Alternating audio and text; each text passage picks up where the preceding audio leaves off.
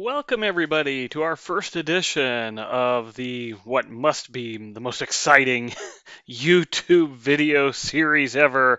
Watch your professor grade. All right, so what we're going to do is go through 6 different homework submissions. These are all anonymized, so you shouldn't be able to see who has done it. And I'm going to point out some of the mistakes that I'm seeing. You'll get to see what I'm thinking as I read through these proofs. I'll try to tell you exactly what's going on in my mind.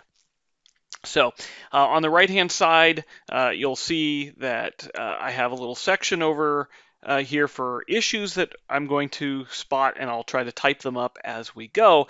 That way, when you get your individual homework assignment back and you see the number 1 at the bottom, you just know, oh, that comes from list item number 1 from the homework issues. In fact, maybe I'll even just get rid of the 1 here because we could just make a running list of homework issues. All right, well, let's get started here. So the first thing I'm going to do is read through the exercise, make sure I understand what the problem is, and make sure all the notation is fine. So let's see, let st and u be sets, let g, okay, a function from s to t, h is a function also from s to t, and f is a function from t to u. Okay, and let them be functions. Prove that if f is injective and the composition of f with g is equal to the composition of f with h, then g equals h and So there is a missing period here, right? So even though this is math, we still care about punctuation. And as soon as I see this mistake, I start looking through the rest of the document and I notice I'm not seeing periods anywhere, right? So we're going to want periods here. If this is part of a sentence, and actually we'll have more to say about this, we would want a period here. So our first issue is use correct punctuation, including punctuation, or let's say periods and commas at the end of, let's call them indented equations. Okay, so indented meaning, right, we have these on their own line. In LaTeX, you might call this display mode. Okay, so if you have an equation which is the end of your sentence, you still need to put a period there. Okay, so this is a very common mistake. Okay, fine. We get to the proof. By definition of composite. Okay, so I assume here you're probably talking about composition of functions, but good rule of thumb, you do not have to use the phrase definition of. If it's the definition, then I already know it, and I can figure out it comes from the definition. So don't cite the definition. Okay, so people like to use phrase by definition of, right? Don't cite the definition. You can just say what is true based on the definition. So for example here, we would just get rid of this bit. Okay. So this would be the beginning of a sentence, and you say, okay, for all x, well, where are the x coming from? That's one question. Number 2, notice that the x doesn't look the same as the x here. Okay, so the x down here is in math mode, the x up here is not.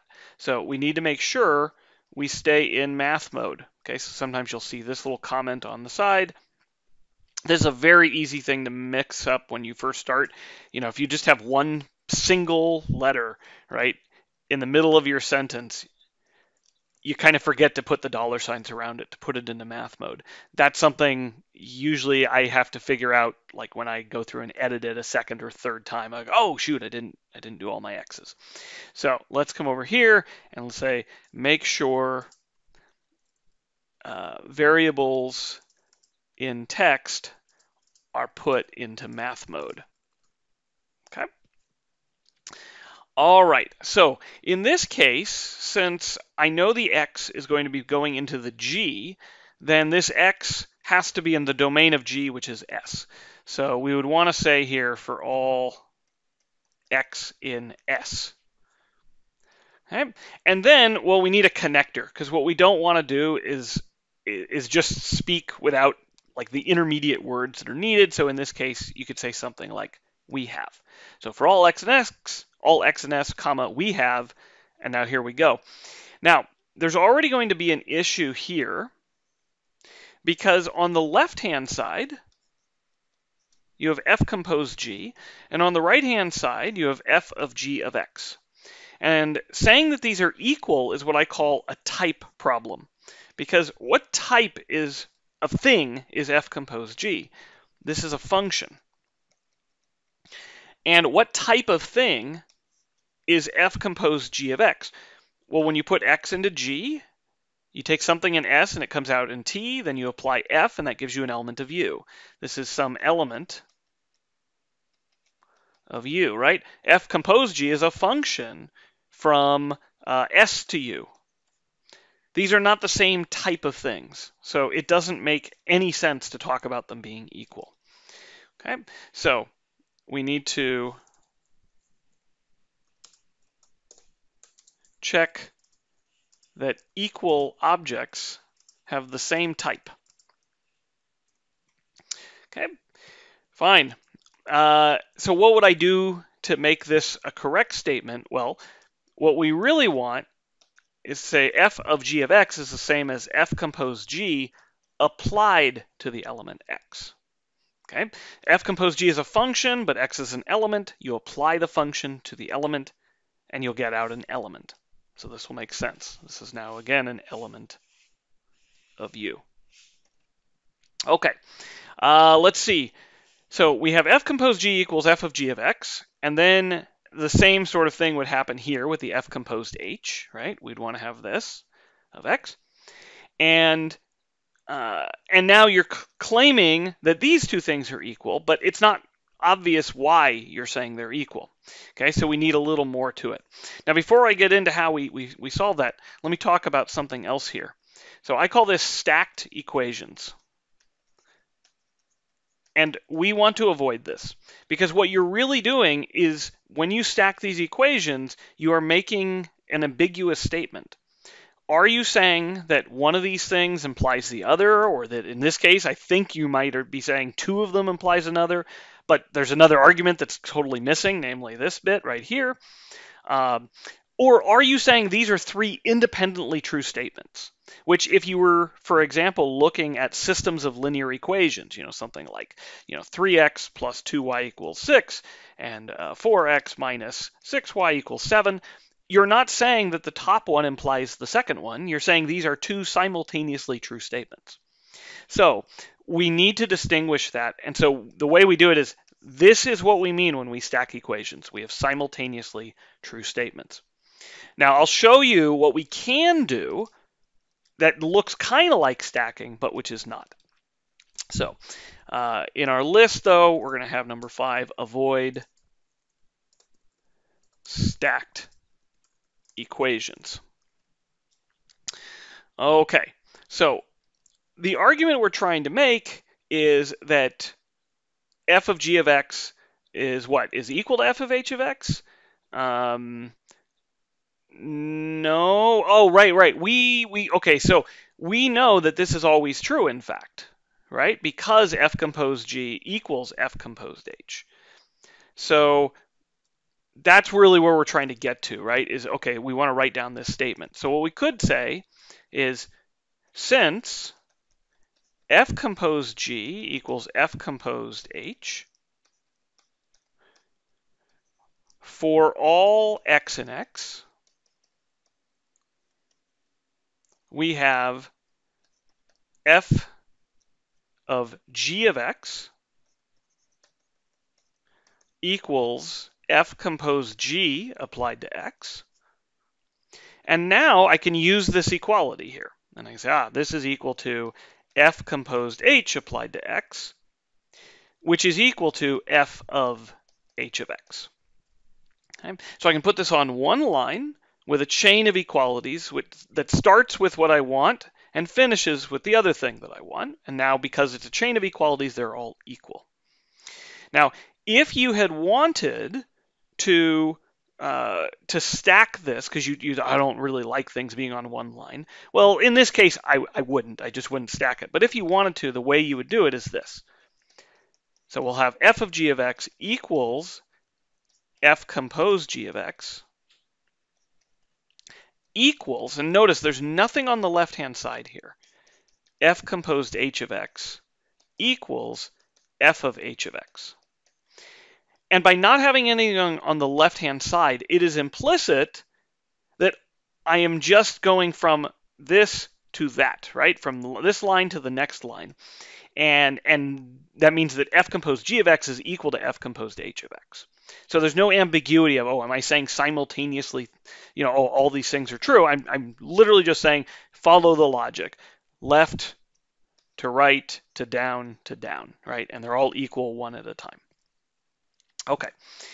Now, once we get that f of g of x equals f of h of x, now we want to conclude that, well, g equals h, but really that g of x equals h of x. Okay? And the explanation that we need, because here you see we've only written the only way this is possible. Why? What's going on in your mind? Why do you know that this would imply g of x equals h of x? And what's going on in your mind, I hope, is that f is injective. All right. So I could say since, but I already used since up here, so I use a different word. As f is injective, g of x equals h of x. Okay. Now from the beginning, we'd said this was for all x and x. And so we have now stated that g of x equals h of x for all x and x. Therefore, g equals h. Okay. One thing I'll note here, the g of x equals h of x is also, that needs to be in math mode. Okay, so if I'm grading one of the others, I might just write a 3 somewhere on here, because that's make sure variables in text are put into math mode. Okay, or I'll just write the math with a circle, that might be faster for me, whichever one I like.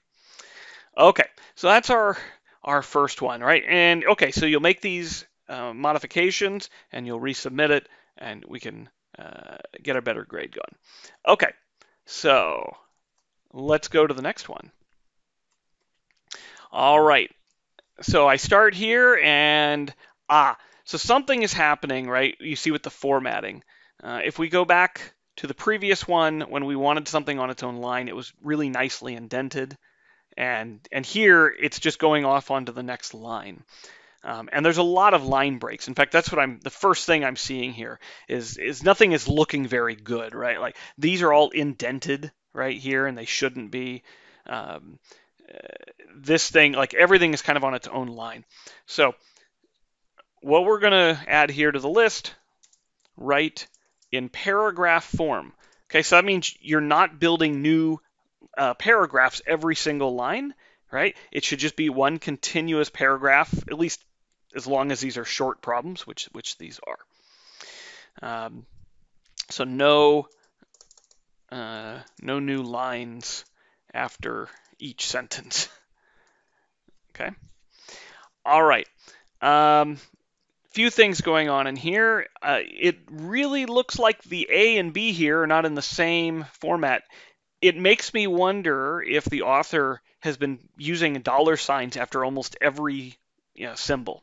It's not clear to me. Actually, this one looks okay, right? This B looks okay, but this A doesn't. So something like this, two things. Number one, you should be entirely in dollar signs, right? So you'd say C equals A plus B equals backslash curly brace A plus B. Now, let's talk about this thing right here. This is the such that line in set builder notation. And the way you want to do that is by writing backslash MID. And what that's going to do for you is create extra spacing, right? Extra spacing between the left and the right sides. Here it's really crammed together. We don't want that. Okay, and then we would have A in A, comma, B in B. That's a B. Okay, and we close that off. Okay, now, if you want this on its own line, that's fine, you can do that, but you should be using an equation environment. So what we'll do is begin equation, and then you put an asterisk, and then we'll do end equation. and an asterisk, and then we can put this down inside there. And you don't need to use dollar signs in that case. In fact, don't use dollar signs in that case. Okay. The reason for the asterisks is if you don't put those in, it's going to auto number your equation, which is not inherently bad, but you shouldn't auto number unless you really plan on referring to things later. And probably in this length of a proof, you don't need that. Okay. Okay, so once again, we're missing periods. Okay, now let's jump in. What are we trying to do here, right? We have a sum of sets, and we want to prove that the supremum of the sum is the sum of the suprema. So, looks like the author wants to shorten things up a little bit. Let the supremum equal A.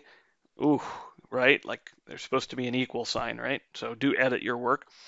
And the supremum equals C plus D. I don't know where C plus D, why, okay, why would we know that C and D could be elements from A and B? Like this is already assuming like way too much. Okay, so this is not a typographical mistake now.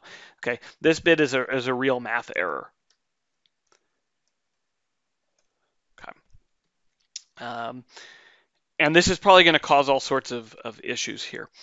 This is probably a good time to say, by relabeling the supremum to be a little letter A and the supremum of B to be a little letter B, in a proof that's going to be this short, it kind of feels unnecessary, right? Like, why are we shortening things up that much when the proof is already going to be short?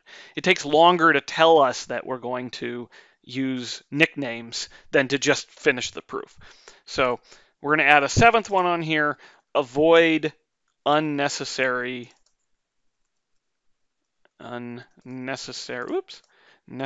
nicknames. Okay. Fine. Again, we have a math mode issue here.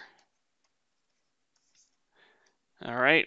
And okay, we have a since then construction. So this is something I mentioned in class, and you're going to hear me saying this all the time. Okay. And this is not something that the rest of the world necessarily agrees with me on, but see, I get to teach the class, so I get to indoctrinate the way I want. Avoid since then. Okay. If you're going to use then, it should almost always come with an if, right? Unless the then is like a temporal one, like, oh, well, then he went to the store. Okay. But when we're talking about implications, okay, so since it follows that, or we have, okay, so things like that. Okay, avoid the then here. Then is a code word. It ties with the if code word, right? That way you always know if I see an if, there's going to be a then. When I see a then, there was going to be an if. And then I know everything between the if and the then is my hypothesis, and everything after the then is my conclusion. Okay, let's see. Ooh, this is kind of interesting, right? C is not greater than A. I guess that's okay. Of course, we still have math problems here with all these letters. Okay. Therefore, yeah. So, okay, so this one is going to have to be redone for a variety of reasons, one of which is, I think, the math right from the start is making an error, which is probably going to be irreparable. You'll just have to scrap this. You can't necessarily write the supremum as a sum of two elements from A and B. Like, there's no reason to know that.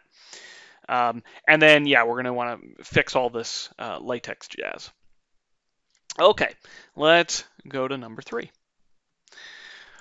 All right, so in this one, we have two real numbers, and we want to prove this variation on the triangle inequality. Okay, statement looks good.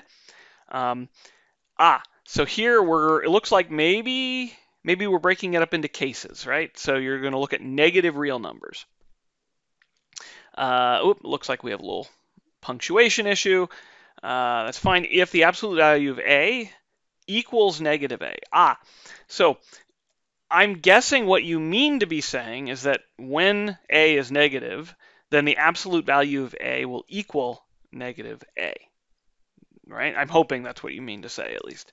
But when you've assumed A is negative, then that is true. And so you don't want to say if about something which you already know to be true.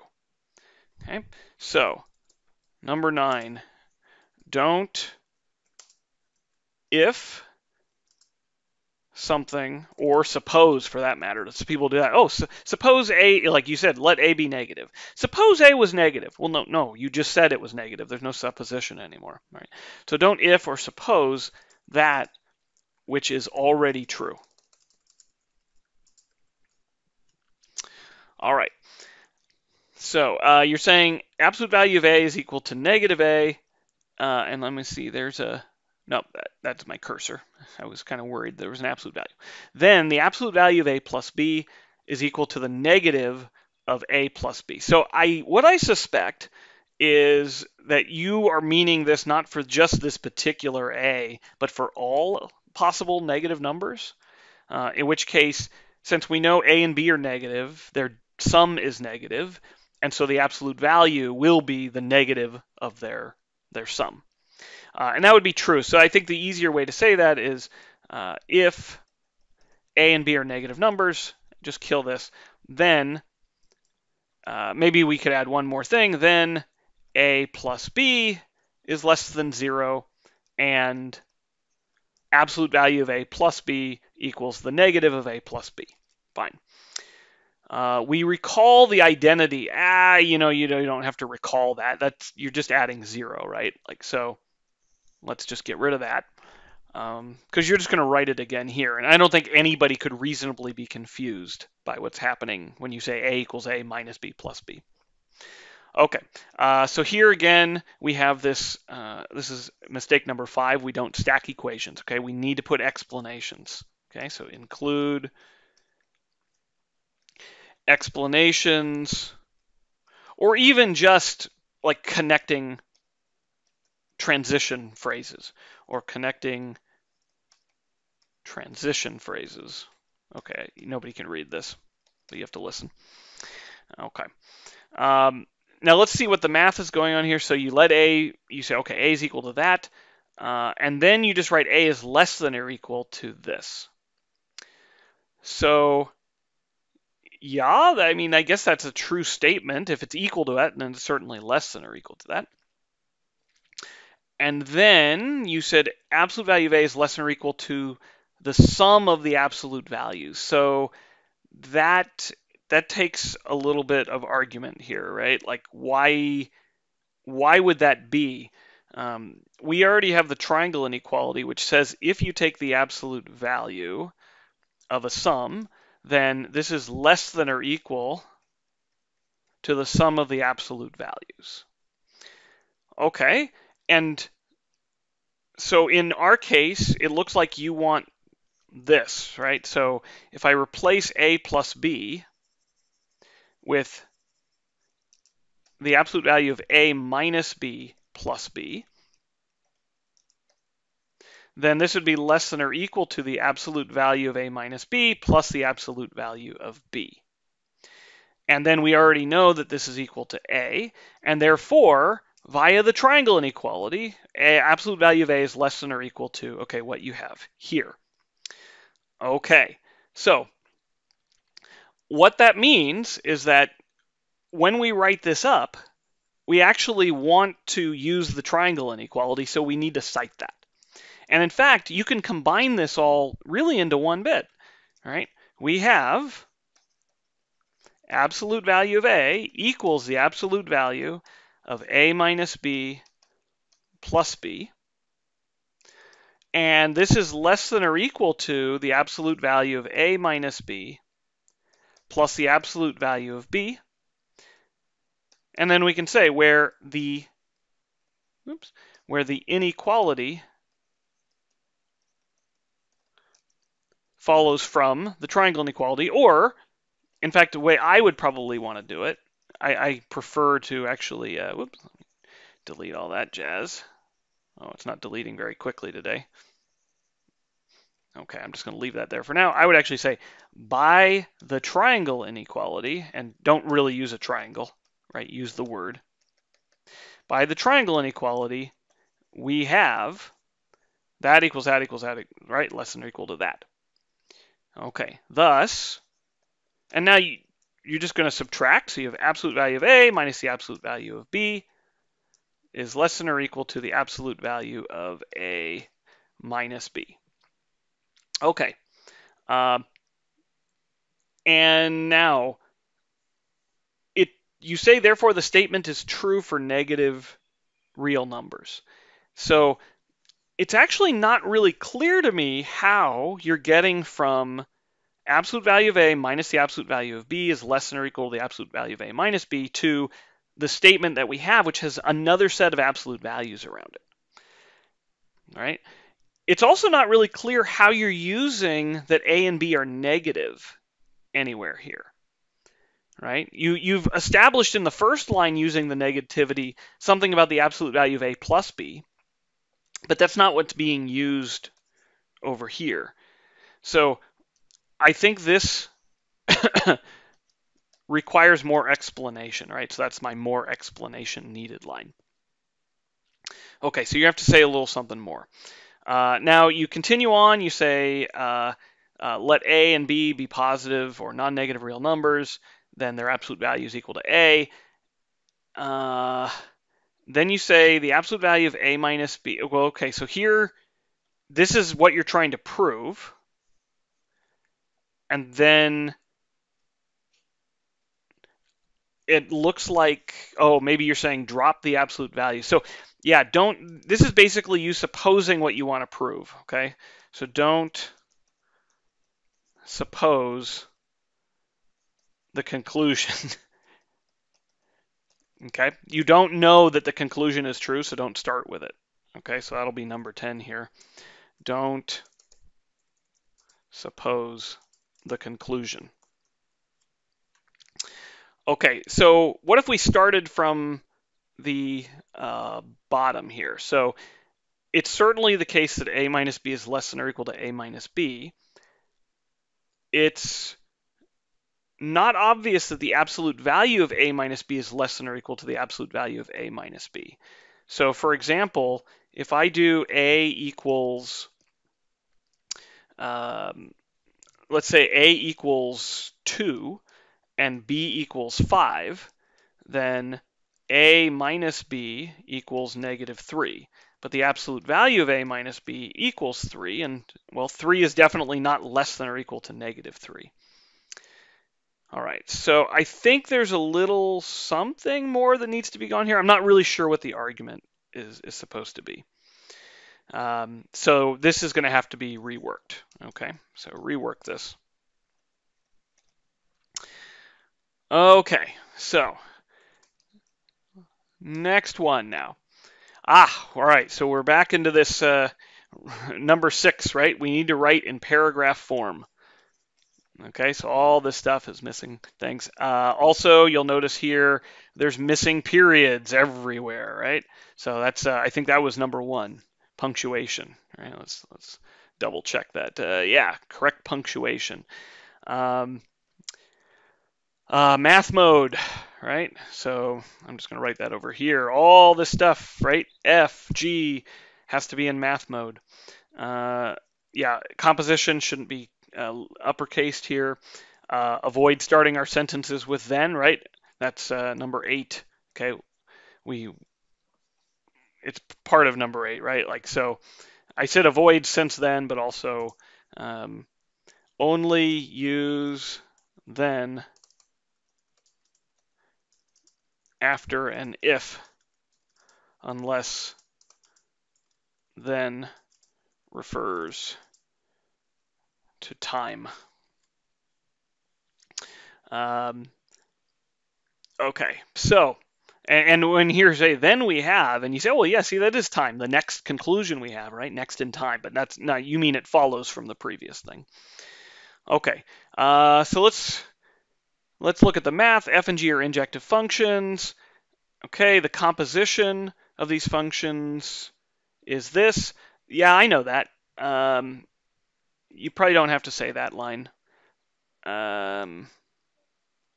So you can just go here. Suppose, okay, we're trying to prove it's injective. That's right. So suppose G composed F equals A, or of A is equal to G composed F of B for okay, we just get rid of some arbitrary. Okay, when you write down for A, B, and C, that's fine, except for the C part. A and B, where are they coming from? Well, they have to be inputs that go into F, which means they have to come from the domain of F. So this needs to be an A. This, by the way, suggests that maybe little a and little b are not good letters. Okay, because to me, little a would come from A, that's fine, but little b would come from capital B, and that's probably not the thing you want in your reader's mind. Okay, so make good choices for the names of your variables that don't create unnecessary confusion. All right, you say I have a set B and an element B. Man, most of the time that element B should be an element of big B, right? Okay, then we have, yeah, okay, so so you could just make this into if this is true, then this is true, right? Just make it one sentence. Since, instead of saying we know, just since G is injective, all right? So avoid extra phrases like we know when you don't need them, right? When they do not add to the reader's understanding. Okay, we have as kind of a special case because that's used, like that's telling you it's a sign, right? Oh, here comes the conclusion of the sentence. Okay, so since G is injective, okay, so this is a thing we would want a comma here, and then after the comma, we don't really want to start with math symbols. So this is another sort of general thing here, right? So avoid starting sentences or new clauses within a sentence. So when you have a comma, okay, then very often what's coming next is going to be a new clause in the sentence. So avoid starting sentences or new clauses within a sentence with math symbols. Okay. So this is a courtesy to the reader. It's very difficult sometimes when you do that. So this is where you'd say, right, we have G of A equals G of B. Well, that's actually not something we have actually at this point. So you have that F of G of A equals F of G of B. But that doesn't tell you that G of A equals G of B until you first establish that, right? We don't know that. And in fact, you have your proof backward, right? So reverse the order. You know that F is injective. And so since F is injective, right, we have up here F of G of A equals F of G of B. So since F is injective and the image of two elements is the same under F, then the elements have to be the same. So we have, notice I don't just immediately write it, G of A equals G of B. Right? Now, since G is injective, I could say injective. Okay, I could say we have again, or maybe I'll mix it up. It follows that A equals B. Okay. Thus, we conclude that the composition of two injective functions is injective. Okay, that's fine. And again, right, like we don't want to have all these on their own line. That's okay here because I think we already marked that. Yeah, that was number 6. Okay. Whoops. Let's save. Let's go to the next one. So we're going to use the AMGM inequality to prove that the perimeter of a rectangle is always at least 4 times the square root of the area of the rectangle, and that for a fixed perimeter, the maximum area of a rectangle occurs when the rectangle is a square. What a beautiful problem. So define a rectangle with width x and height y. Great. Let the perimeter and area be represented by P equals 2x plus 2y, and a equals xy respectively. Okay, this is not bad here. So first, by maybe I would say the AMGM inequality, we have, okay, so again, this is the don't stack equations bit. So we have x plus y over 2 is greater than or equal to the square root of x times y.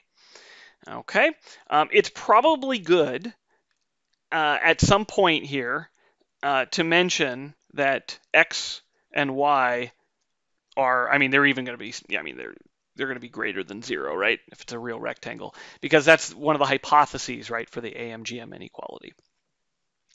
Okay, so then you just want a little connective tissue in between here, right? Even just a word. So you have this, period, therefore, this would be true.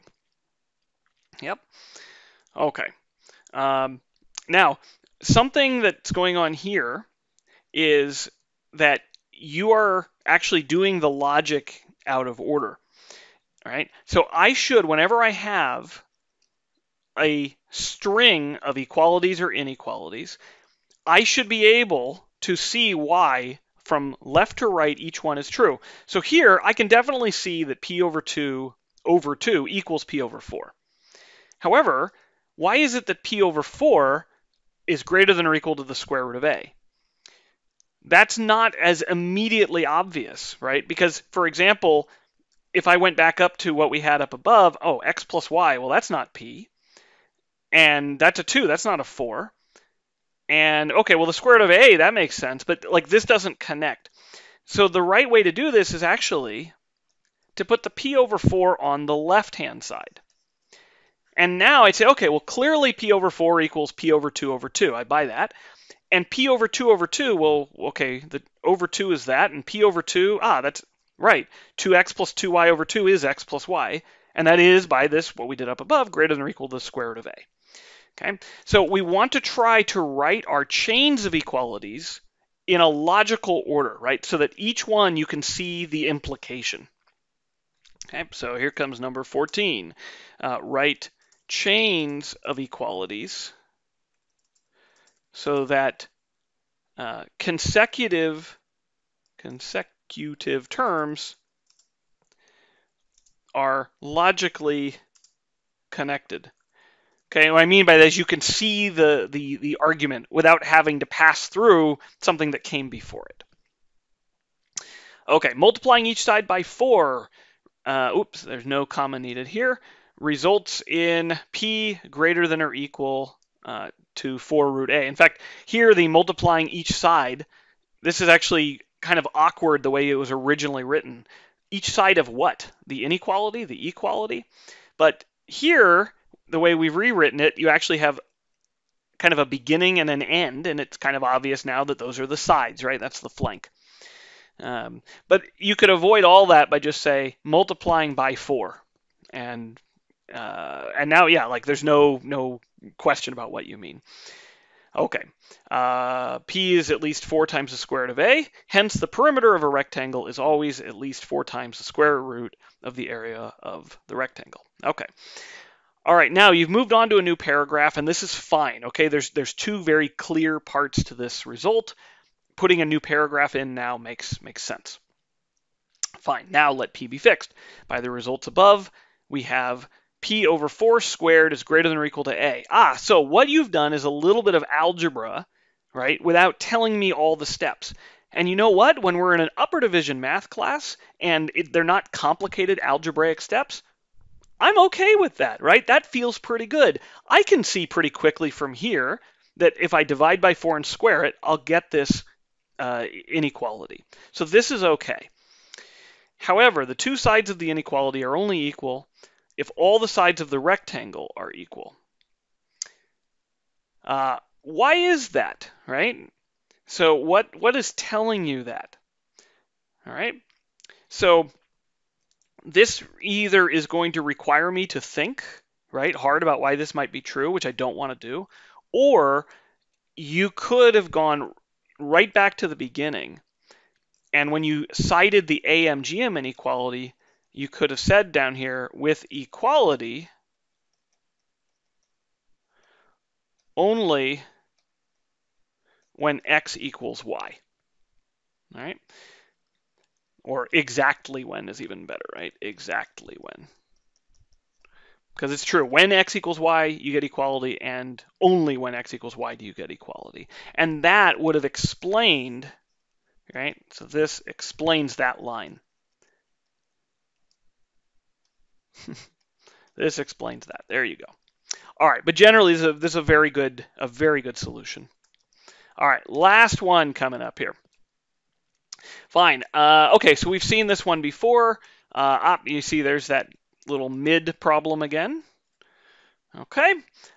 This is, you can see here, the C equals A plus B yada yada has been centered on the line using an equation environment, so that's really good. And here you can see an example now, all right, where it's actually been numbered. So when I see this, the first thing I want to do is look and see, does it get used? And oh, it does get used. Okay, excellent, right? So that's a good example of using the capabilities of LaTeX in the right way. All right, let A and B be non-empty bounded subsets of R. All right, so this was written roughly, I don't know, 1.5 inches up above. So you do not need to repeat the hypotheses in your formal proof. So that's going to be number 15. Don't repeat the hypotheses at the start of your proof. Okay, so we can just get rid of these. Oh yeah, in fact, all of this actually is, it can be gone. Now you might say, oh, but if I get rid of this, then doesn't the one go away? Well, you could always just move it up here, and then you got it. All right. We want to show this. Yeah, I know, because it was just said prove that. So let's get rid of that too. All right. By the axiom of completeness, we know that A and B must have a suprema. Actually, because there's two of them, you'd say must have suprema. Yeah, and actually, in some sense, right, like already the statement here is assuming that A and B have it, so you probably can ignore this line as well. Okay, fine. What's next? Suppose L is an element of A and K is an element of B. Hey, I can do that because A and B are non-empty. Such that the supremum of A is equal to L. Okay, so this is a mathematical mistake now. All right. The suprema don't have to be elements of A or B.